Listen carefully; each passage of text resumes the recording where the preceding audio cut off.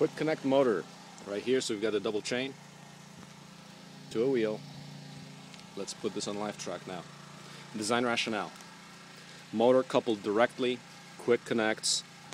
This is a hub. This is basically the only affordable motor we could get, but it has this kind of a hub. We mounted the hub plate with this chain coupler to this section here, and this coupler goes through another chain, double chain coupler.